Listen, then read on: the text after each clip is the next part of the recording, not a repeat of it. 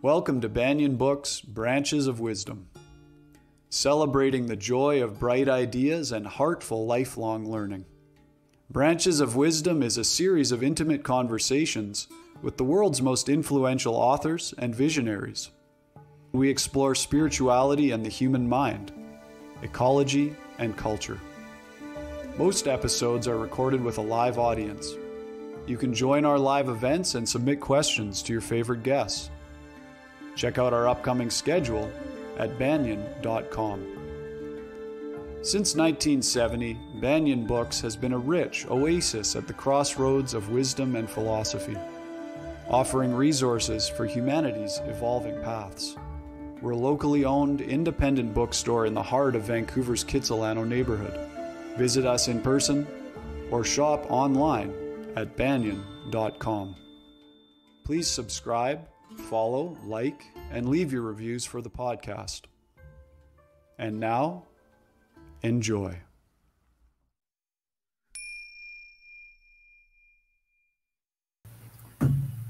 Hello, everybody. Welcome to Branches of Wisdom, the Banyan Books podcast. I'm your host, Ross McKeechee, and I'm really excited about our guest this evening, Adriana Barton. First, I'd like to acknowledge that although we have people joining from everywhere in the world for these online events, the physical location of Banyan Books and Sound is on the traditional and unceded territories of the Coast Salish peoples, including the Musqueam, Squamish, and Tsleil-Waututh nations.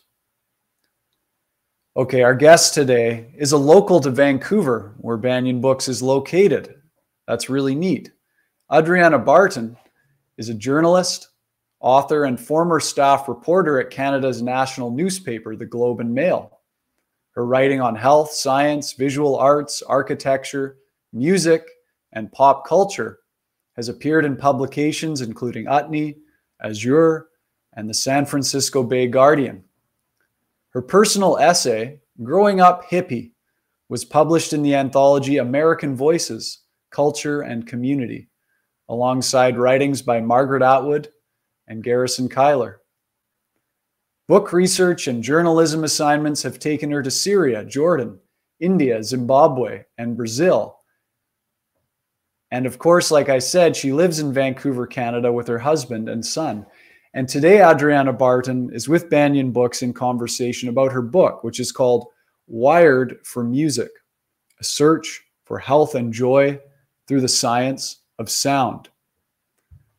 Music isn't just background noise or a series of torturous exercises we remember from piano lessons.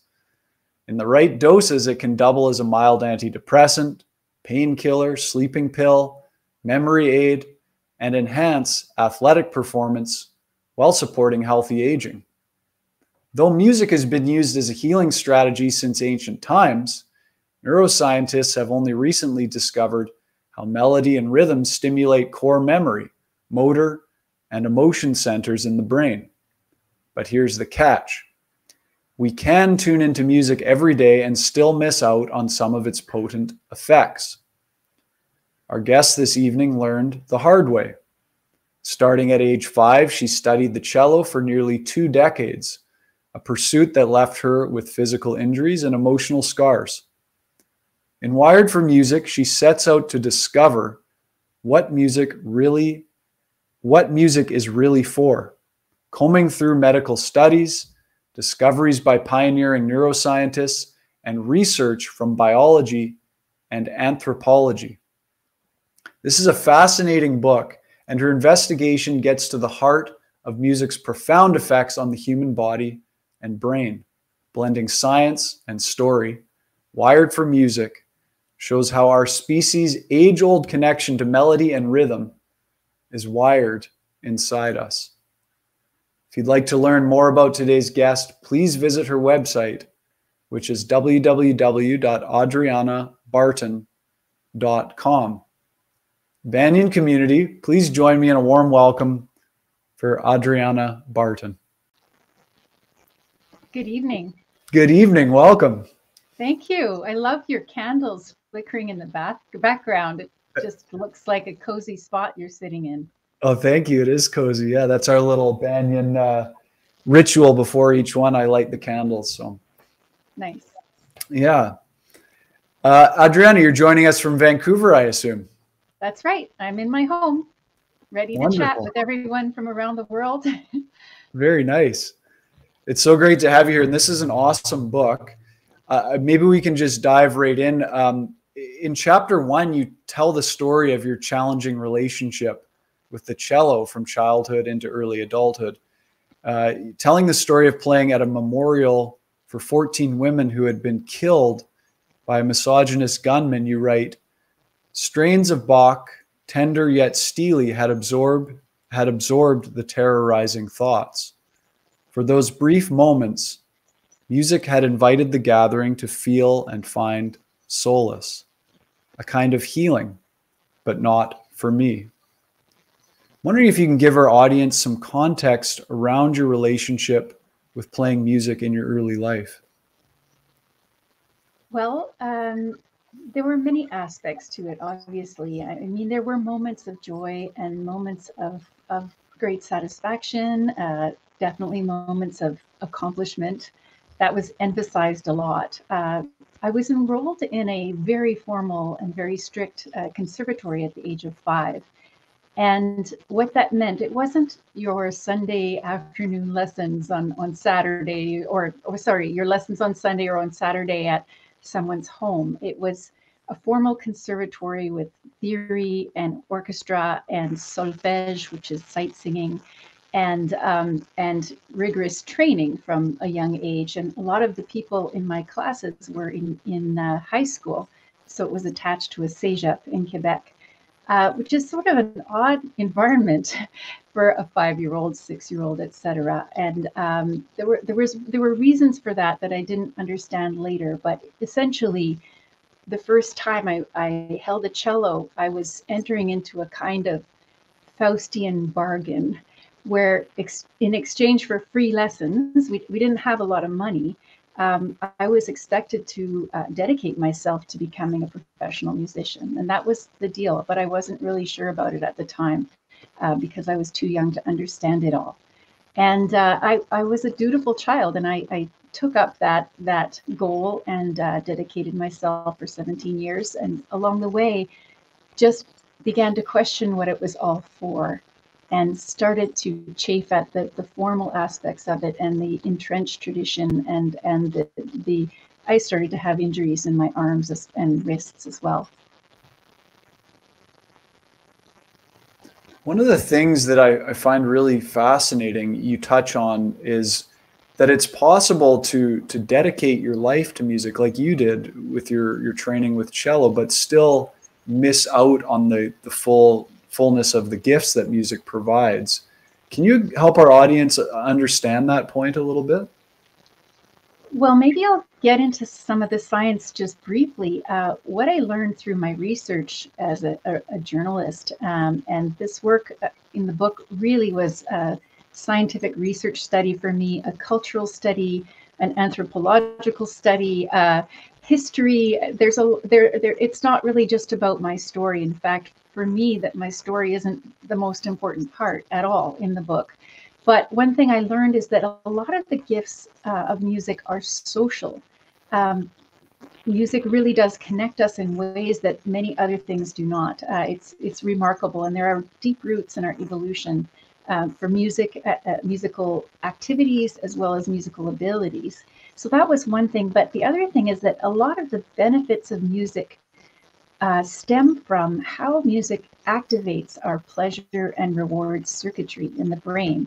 So music actually does stimulate the release of dopamine and other brain chemicals that are really important to pleasure, but also to pain relief and other things. So what happened, though, I realized, was that in a very strict environment where every note is constantly questioned, interrogated, you stop every note. I wasn't playing with abandon in these lessons. Every note was critiqued. Play it again, play it again, play it again. When that's happening, you're activating in the brain what's called the periventricular system. I mean, I even came across a McGill website that referred to it as the punishment system. And that's the system that primes us for fight, flight, or freeze in response to a threat. And if you're activated that way, it short circuits the pleasure reward pathways in the brain for a reason. You can't be chilling out and enjoying something and run away from a lion at the same time. And so what I realized is that approach to music training was almost guaranteed to short circuit some of the greatest rewards of music. That's really fascinating. I'm wondering, one of the things that is interesting to me is this culture around particularly classical Western European music, of it being so intense and regimented. And I know I've heard you explain a bit about the sort of history of that, and what has sort of led to that culture around this form of music. Can you highlight that point a little bit for us? Would you like to know more about the history of training or music in Western European cultures in particular? Yeah, I mean, what music in Western European cultures and how that led to such an intense sort of regimented form of training. Well, in very broad strokes, we know that in pagan Rome, music was part of every activity. It was part of political rallies. It was part of celebrations. They had many, many festivals all the time, parades, gladiator fights, a lot of music making in everyday life. It was the pulse of pagan Rome. And, I think pagan Rome in that respect would have been a lot like some of the villages in around the world today, where people are singing while they're preparing food, or they're dancing while grieving, or all kinds of things. It's embedded in the fabric of daily life.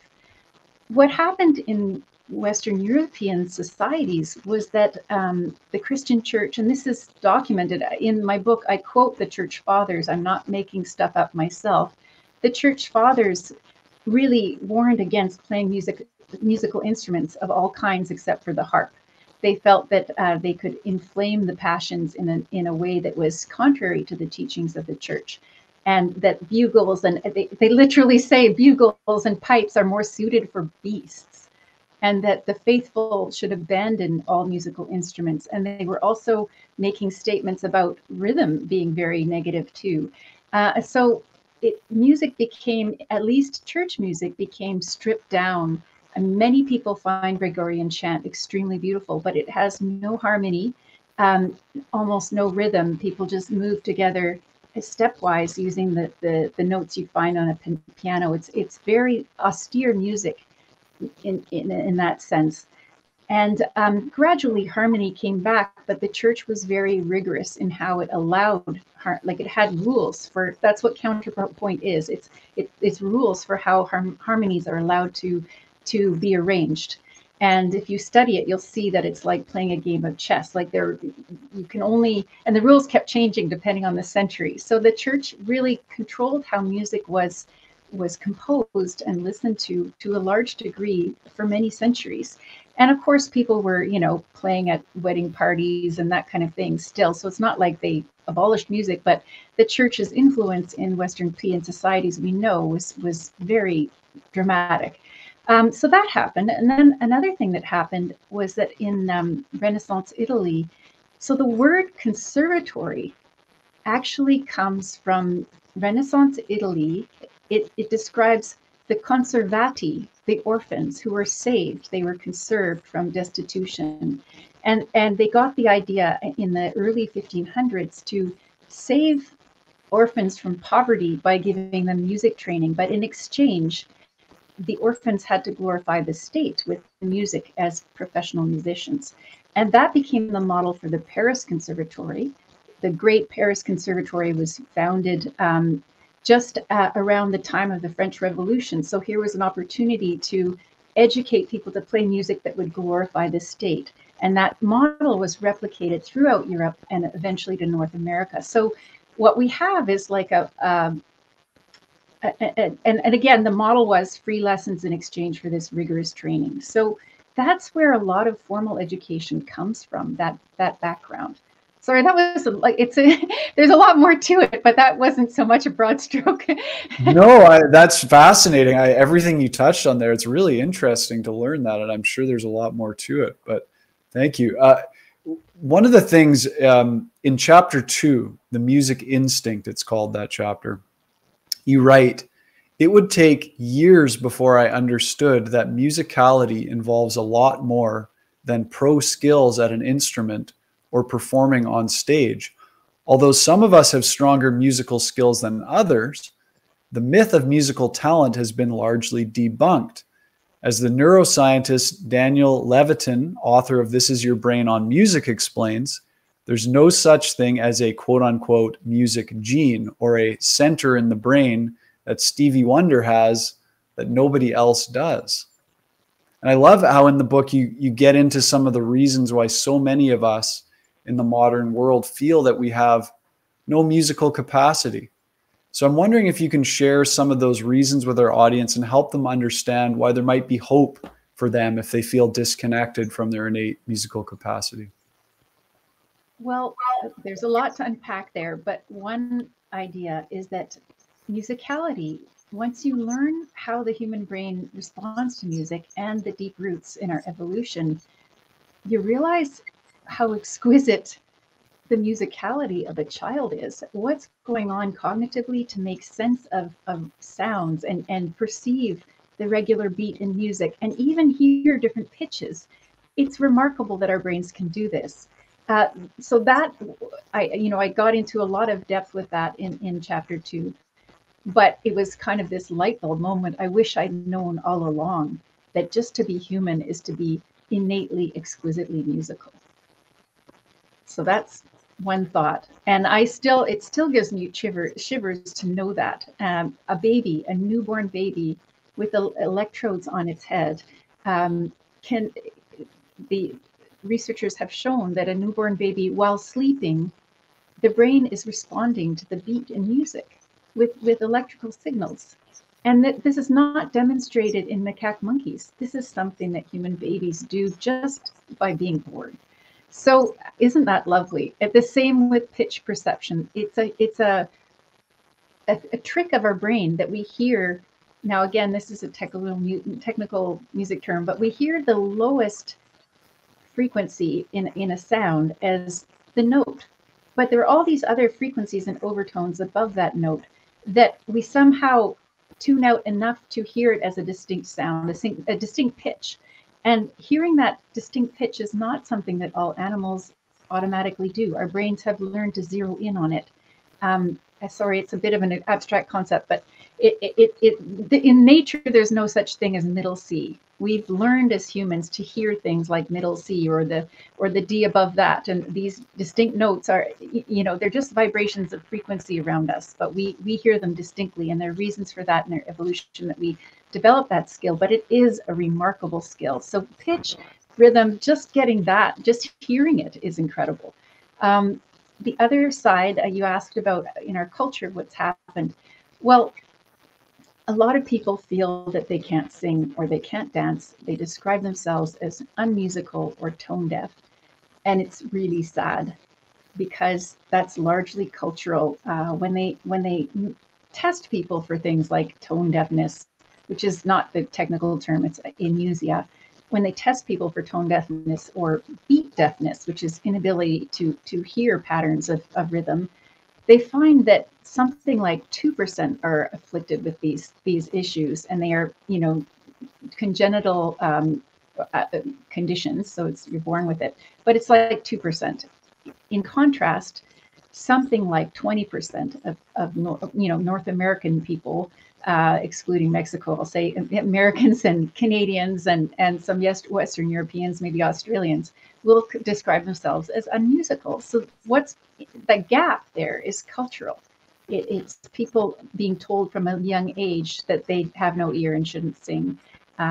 That's another problem. People are told too early that they can't participate in music because excellence is expected so young. And in children, this ability to express yourself musically or develop vocal control or that kind of thing, it happens at different rates for different kids, just like learning to read.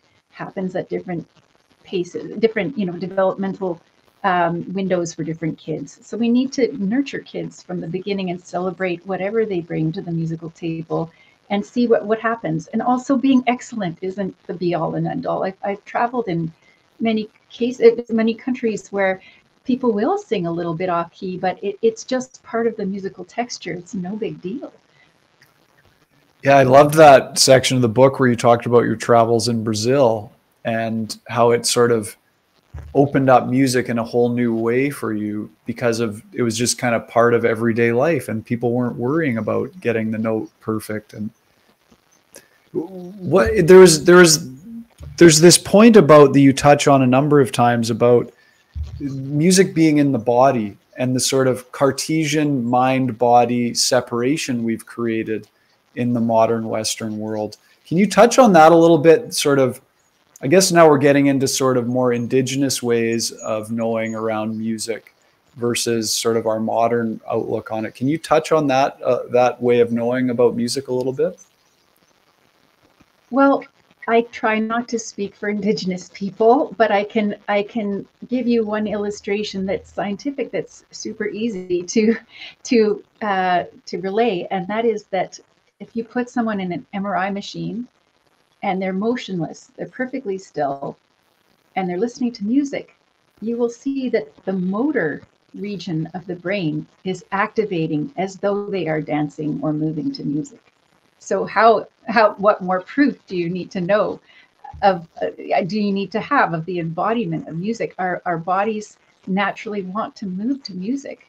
It's in this whole idea of sitting motionless in a concert hall, watching something and not tapping your foot, not moving your body, not shuffling is actually quite odd and fairly recent. Even in Western European societies, it's fairly recent. People used to mill about in concert halls when the orchestra was playing. This strictness and this it goes against our physical and body instincts to sit like that. So there's almost like a suppression or repression of a natural impulse that we have to have in place to do that. Yes. And the church fathers didn't want people moving to music because then they might get excited.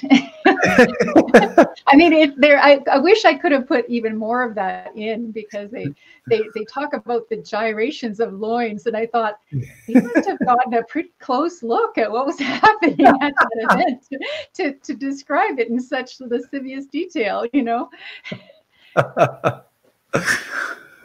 Oh man.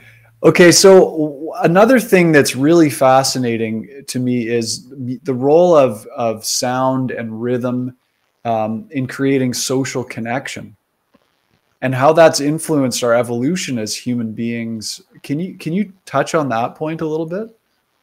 Well, one thing I heard on the CBC radio on the news that was very moving to me, I'm part Ukrainian, and this was early in the war in Ukraine. I heard a report of people in bomb shelters sitting together and singing because while homes were destroyed and family members were killed, this was a touchstone for people during the raids. And this happened a few months ago, and it made me think of something that we've been doing for a very long time as a species. In the Swabian Alps of Germany, archaeologists have found flutes that are about 44,000 years old. They date from the last ice age. They're made of mammoth bone and vulture wing, and they have 5 finger holes. And archaeologists believe that these weren't just playthings or ways to amuse people. That music acted as a social glue. It was a force that bonded people together. It drew people together, almost like something you couldn't resist. And that encouraged people to live in groups and increasing chances of survival, but also making living in groups more bearable because music would calm people and have them all on the same wavelength. Now that sounds kind of, I don't know, esoteric, but in fact, music really does get us on the same wavelength, quite literally.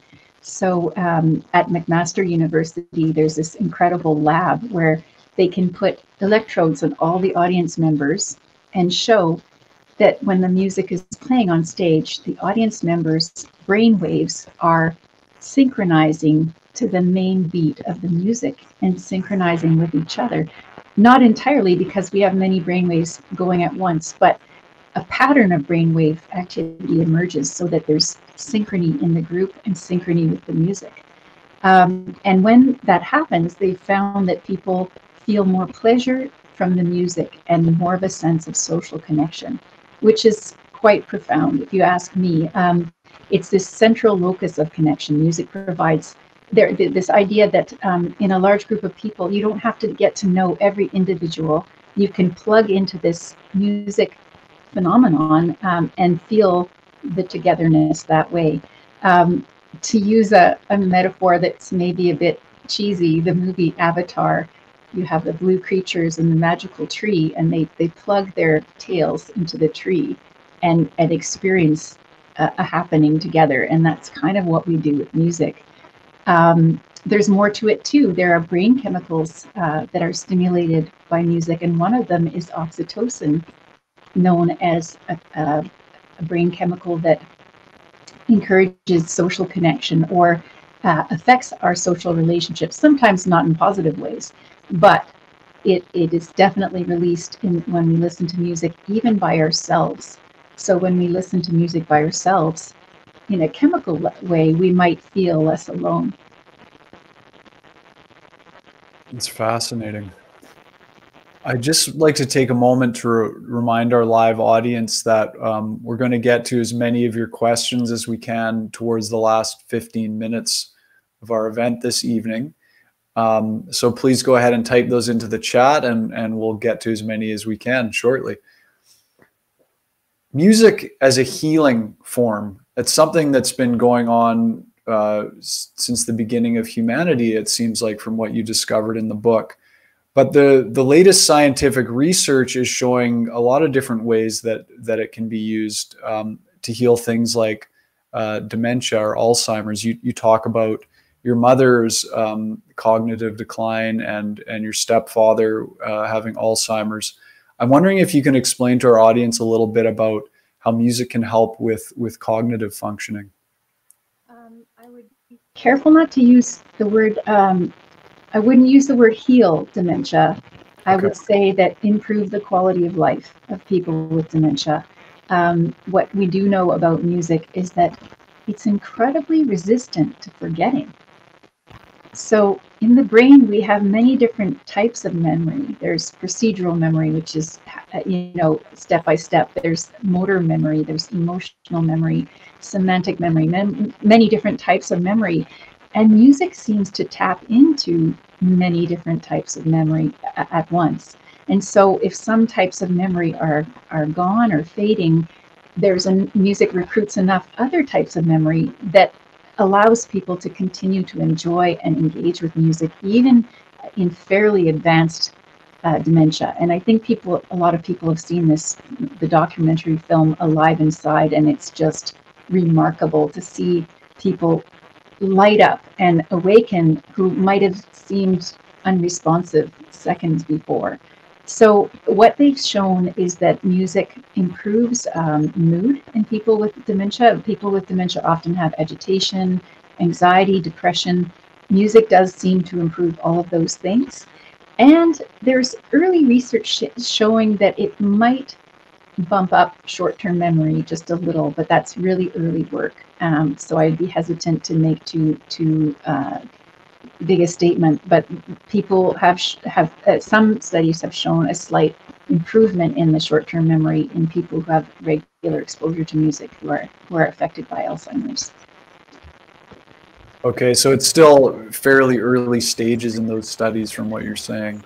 It's early stages for the memory boost, but not early stages for anxiety, depression, stress, agitation in people with Alzheimer's. Okay.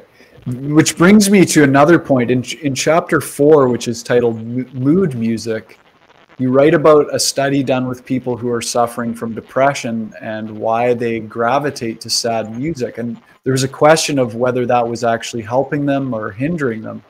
It turns out it's helpful. So I'm wondering if you can explain a little bit to our audience how music can help with emotional processing and healing. Well, there would be two parts to that. And one is that, as I said before, music is stimulating the pleasure and reward center of the brain. And that center, it sounds, pleasure, like a frill. But in fact, it's a super important part of our brain that is involved in motivation and involved in downstream brain effects like pain relief.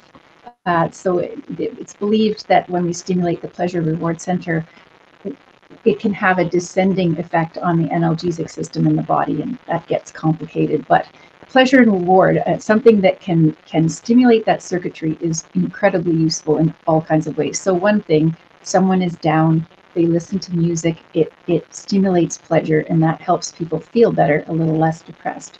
As for people being down and listening to sad music, what seems to be happening there is that there's a feeling of empathy from the music. So if you're feeling sad and someone says, cheer up, does that ever work?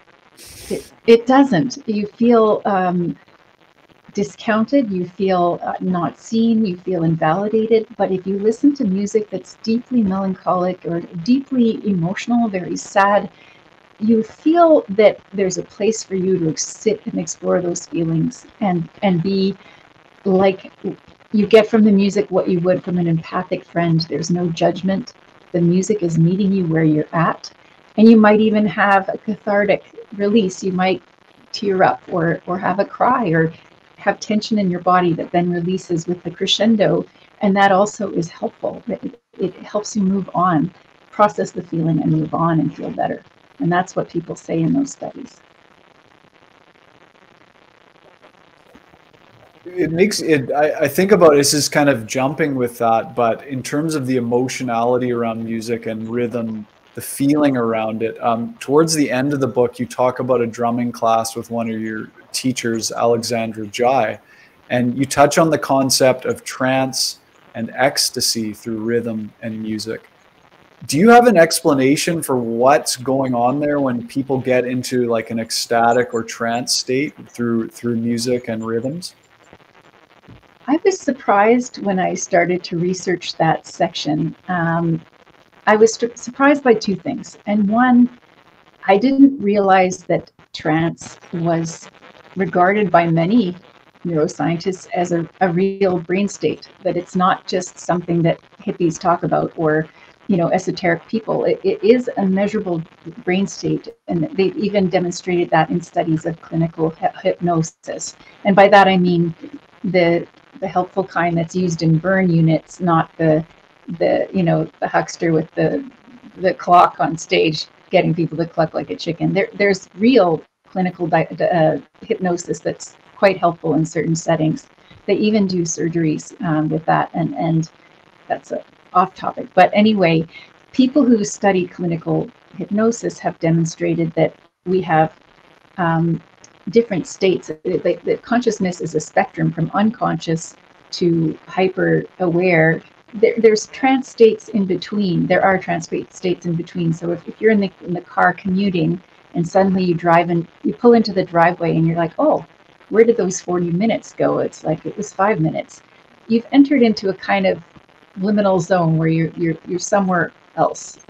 Or the same when you're watching a movie, there's this suspension of disbelief that allows you to forget that these are actors on a stage. That's a hazy state that's a little different. So trance isn't quite as woo-woo or esoteric as the word is in our language, as the word describes. That's one thing. The other is that there actually has been some neuroscience work looking at people in MRI machines and the effects of repetitive drumming music on their brains. And they do see that the activity pattern changes in the brain in ways that would be suggestive of a slightly different, maybe an altered state of some kind. And there's a hypothesis that drumming has been doing that for us for many, many, many years, and it might have a purpose in our species in terms of allowing us to feel a sense of oneness and connectedness. A reminder to our live audience to keep those questions for Adriana rolling in, and we'll get to as many as we can in a few minutes. I really like in chapter 6 when you write about pump tunes. I think most people, as you write, have had some experience of using music as a way to sort of get themselves motivated or build a sense of empowerment before an important event or a sporting event. How is it that music can give us an edge in confidence and achieving success? It seems that pump tunes are pretty individual. Some people, like slower ones. Some people like faster ones. Certainly faster ones are going to get your heart rate up, and they're going to perk up your brain waves, because we saw that the brain waves entrain with the beat. So if the beat is going boom, boom, boom, you're going to have a different brainwave pattern to boom, boom, boom, boom. And, you can see how adrenaline and all of that might increase with a high-paced, fast-paced tune. But what they also showed is that when people are listening to tunes that are generally rated as power tunes, so they did a separate experiment to see which tunes people were more likely to rate as high-powered tunes than low-powered tunes.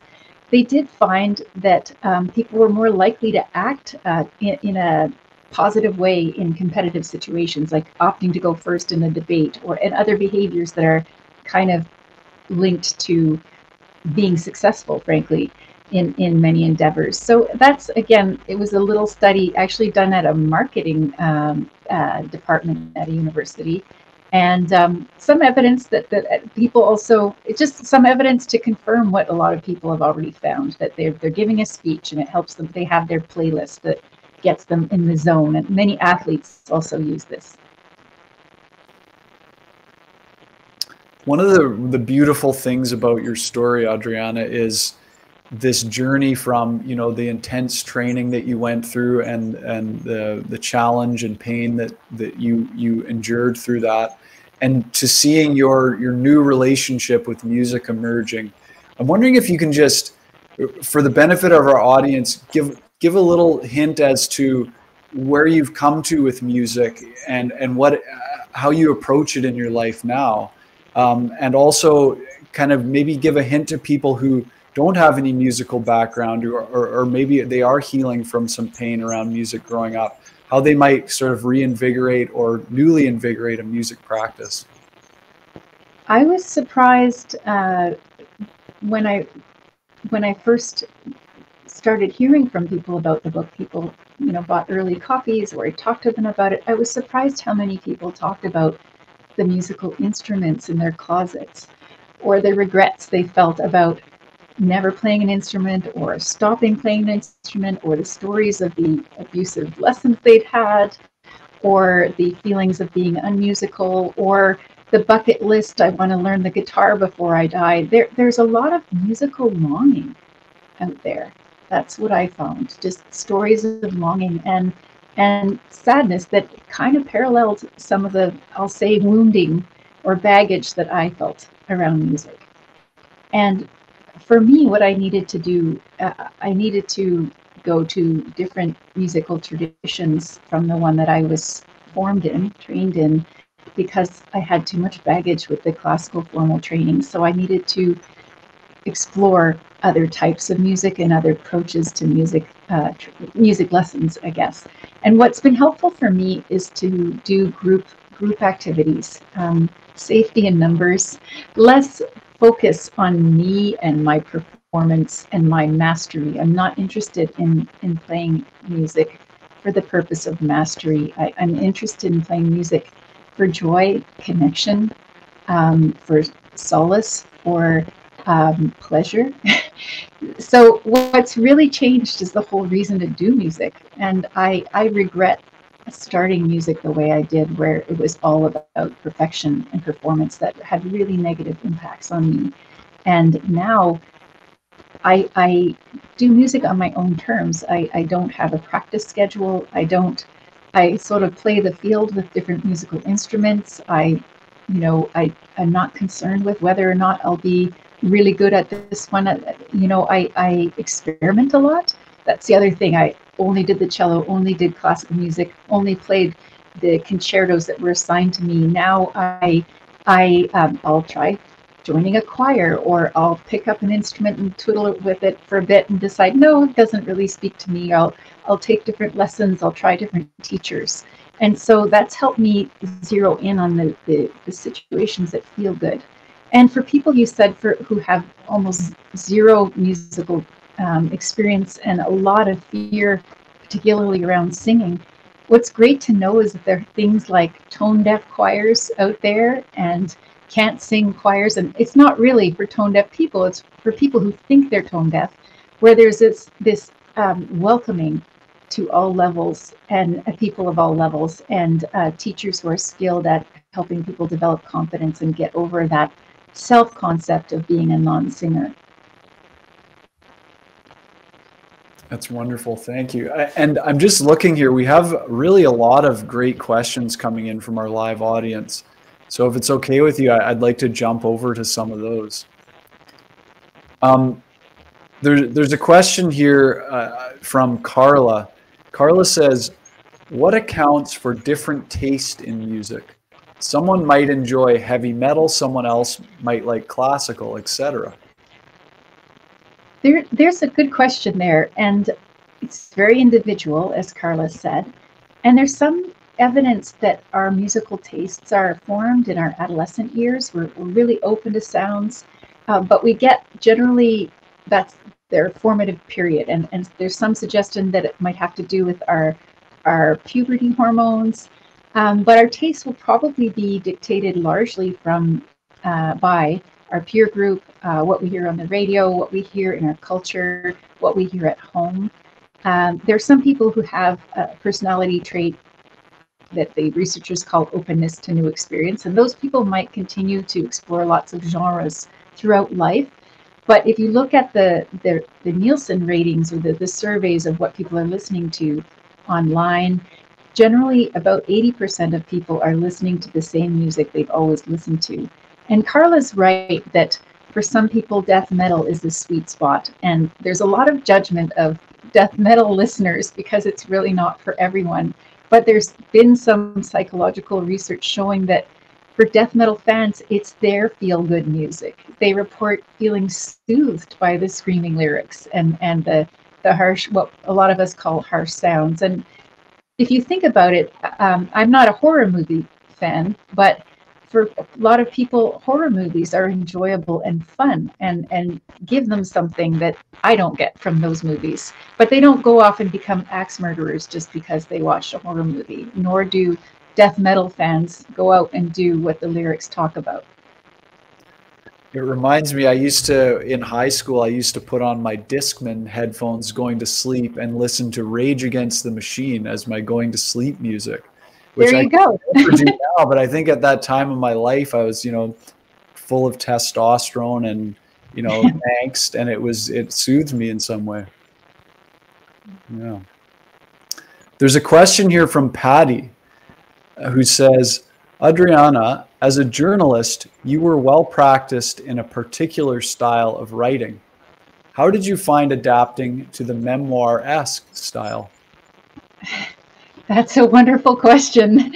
And to tell the truth, I was on sabbatical with my family, a family gap year that I talk about in the book that was really my husband's idea. And at the end of the year, the Globe and Mail where I worked was offering severance packages. And I was really not planning to take one, but my husband said, well, what if you did? And I thought, well, what if I did? And I'd been at the job for more than a dozen years and thought maybe this would be a time for a change. And as a result, I had this break from hard news and journalism style writing when I was writing the book. I really spent a lot of time just free writing and a lot of time exploring lots of memories and lots of times in my life. A lot of it didn't end up in the book, but I wrote and wrote and wrote. And I think that allowed me to shift and pivot to a different way of writing. The other thing was that I actually worked with a book coach who was sort of a hand holder. I wanted someone to kind of cheerlead me along the way, because there was this massive project and I was used to small deadlines all the time, and I wanted support along the way to meet small deadlines with somebody else. And she suggested that I read the passages out loud to her, even in draft form. And that was really interesting, because the book became sort of an oral tradition early on. And what I found was that when I narrated the audiobook, which I had to audition for, actually, I'd never done one before, and apparently authors have to audition to narrate their own audiobooks. And when I got the part, yay! But when I was narrating it, I was so glad that I'd said a lot of the drafts out loud, read them out loud, because it was relatively easy to read the sentences out loud, because it had evolved as this storytelling style. Even the science passages, I really stripped them down and tried to make them conversational. So that's a long answer to the question. Yeah, it sounds like a neat process for you, for sure. And it reads beautifully, just so everybody knows. It's a very engaging book. And the way you weave together your personal story with the research is wonderfully done. Thank you. That was hard. I bet. There's another question here from Jane, who says, "Hi, Adriana. I wrote to you about bumping into your book at Banyan after lugging my piano across the country for years in search of someone like you. Can you talk more about the fight, freeze response?" I added in flight, but Jane writes the fight/freeze response. Well, thank you, Jane, for watching this segment. What do we call it? This Facebook Live?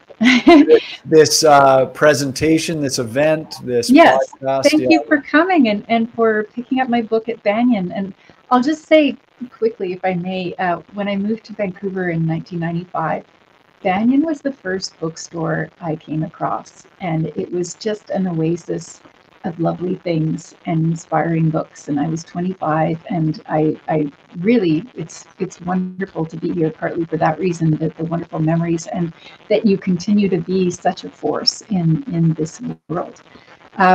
So back to the question, fight, flight, or freeze, there are all kinds of things that happen in the body. Cortisol, the stress hormone, rises, our adrenaline increases, which is a chemical.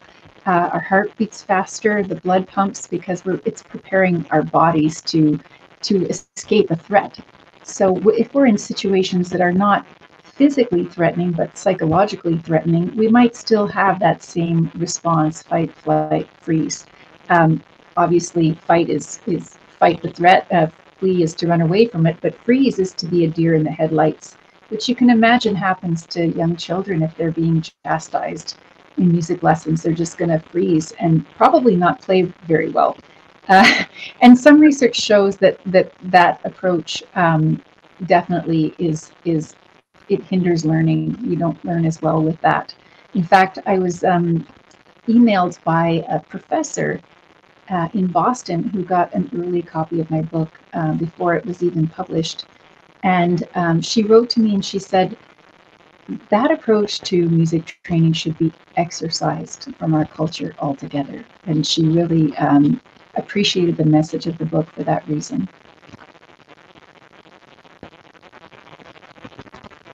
There's another question here from Sabina, who says, "Adriana, I wonder if you could address the impact of music on the musician. For example, pre-performance or during the performance. Thinking of David Helfgott's mental breakdown in Shine. Thank you." Well, I've certainly at times performing had almost out-of-body experiences where I was thankful for muscle memory because I didn't feel that I was all there. And I think that would be, performance anxiety coming out, where you're just relying on your body remembering how to play something. And that's helpful because the practicing is kind of saving your tush in that moment.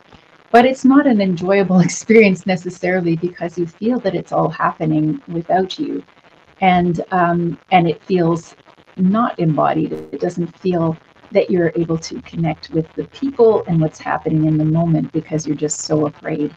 I don't know if that's what the question was about. That's how I interpreted the question. I think my interpretation would be that, yeah, you've touched on what Sabina was getting at there as well. Okay. Thank you. There's another question here, and again, thanks to our live audience for all these great questions. It's really wonderful to see. There's a question here from Delilah, who says, any thoughts on why so many musicians, with some exceptions of course, accomplish much of their best work at a young age? I would maybe challenge that assumption. I mean, I can think of great cellists like Pablo Casals, who was playing well into his 80s, I believe, and saying that his understanding of the Bach's cello suites was deepening all the time. So best work, I mean, are we talking about Paganini's speed? Are we talking about, playing really fast? Or are we talking about virtuosos? For me, that's not the measure of best work, because my whole concept of music has shifted. I mean, just like athletes are more nimble, a classical musician is essentially an auditory motor athlete. And certainly when we're younger, we're going to be more nimble. But that deepening of musicality and emotional connection and understanding of the meaning or intention behind the music, and understanding how to connect and even meld with the other musicians you're with, that increases through life, and it becomes far more rich an experience. I mean, I don't play the instruments I play right now nearly as well, but I feel that I've grown so much as a musician, even in the past 15 years. Wow, that's a really beautiful answer to that question. Yeah, very moving. Thank you. It's heartening to think about that. Because there's so much weight put on youth in our culture, isn't there? Mm-hmm. So much weight put on youth, and not as much honor given to the elderhood and what comes with that. Well, I'll just add something there, and there's just a paragraph or two I have a chapter on music for healthy aging called "The Beat Goes On," and there's a paragraph or two there with quotes from people who took up cello, violin, difficult to play instruments in their 60s, and saying that this was a deeply meaningful endeavor for them. They weren't trying to be the next Yo-Yo Ma. One said that the day that she had her first cello lesson was more important to her than her birthday.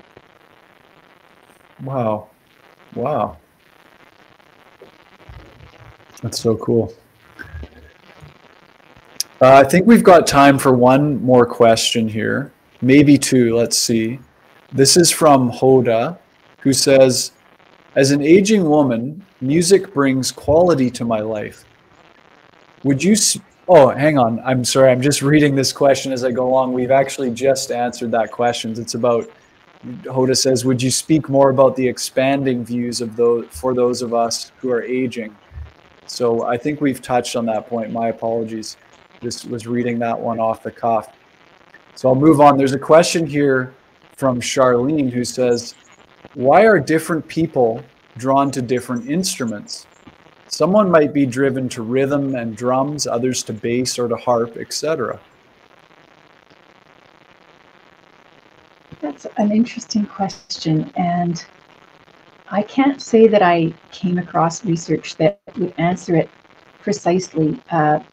My hunch is that people might be drawn to things that remind them of other things. So, I mean, someone who loves the harp, perhaps the harp reminds them of the sound of their mother's voice. Or someone who loves the drums might have grown up in a really rhythmic environment, possibly. I mean, certainly people who long to play classical instruments have that longing because they've heard them. If you've never heard one, then you wouldn't want to play a viola or a violin because you don't even know what they sound like. So it's not a satisfactory answer, mainly because I haven't seen research that would pinpoint that. But I would say it has to do with what you've heard and what you responded to along the way. And associations, what a sound reminds you of. Maybe it reminds you of bird calls and you love bird calls. I think there's time for one more question. This is a great one here from Lucas, who says, "Hi, Adriana. Can you say something about the role of soul or spirituality in playing music?" Yeah, that's a great question. And actually, the longest chapter in my book looks at that. And what we see, so I borrowed from Sarah McLachlan's album title and called my chapter Fumbling Towards Ecstasy, because ecstasy is a Greek word that in Greek it's ekstasis, which means being outside oneself. And that's the feeling of oneness and losing the burden of self that spirituality is all about. And it seems that music is a really good tool to get in that state. Certainly, I couldn't find a single culture just about that didn't combine music and spirituality in some way. Even Buddhism, I mean, we hear a lot about silent meditation retreats, but in fact, there's often chanting to prepare the mind for contemplation. And in the Tibetan tradition, there are all kinds of ritual instruments like huge trumpets and bells and all kinds of things that are part of enlightenment and spiritual healing. Even the Taliban, who are kind of notorious for banning music, often use a drum or some form of chanting in prayer. So I think that spiritual leaders around the world and very old cultures understand music's effects on the brain, understand that it can put us in a slightly altered state and prime us for teachings or experiences that we might not have otherwise without music, or that might be harder to get to, if that makes sense. And it's shown that language activates one part of the auditory system in the brain, and music activates other parts. And if you combine them, if you think about it, you're kind of turbocharging the message. Fascinating stuff. We've been speaking to Adriana Barton about her new book, Wired for Music, A Search for Health and Joy Through the Science of Sound. It's a really fantastic book. I highly recommend it. And Adriana, I'm really, really grateful that you took the time to join us today, a Vancouver local, and so nice to have you. Well, thank you for your excellent, insightful questions, and you're obviously so experienced at this event. And the questions from attendees too were really good. I see that there are many more we didn't get to, so people can reach out to me if they like through my website, adrianabarton.com.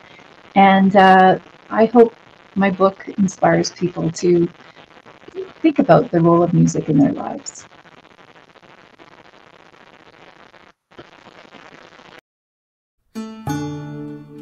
Thanks for joining us for Branches of Wisdom.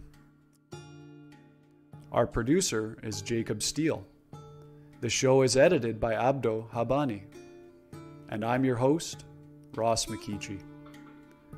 Watch all our conversations on YouTube by searching for Banyan Books, or listen on your favorite podcast platform.